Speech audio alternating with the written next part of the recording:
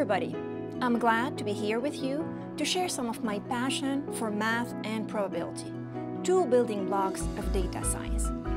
Most schools devote time to teach mathematical techniques to apply in different settings, but not what mathematics is. Mathematics is the science of patterns, which applies to almost everything you can think about. Patterns of numbers, this is what arithmetic is, as a matter of fact. Shapes, geometry, motions, calculus, in other terms. Behavior, repeating chance events. Does the word probability ring a bell? And so on. Logic is the branch of mathematics that study the pattern of reasoning, a fascinating science that, contrary to what it seems, can help us in real life.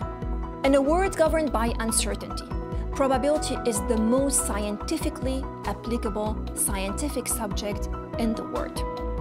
Many of the laws of probability were applied to gambling and used by traders, economists, and finance mathematicians.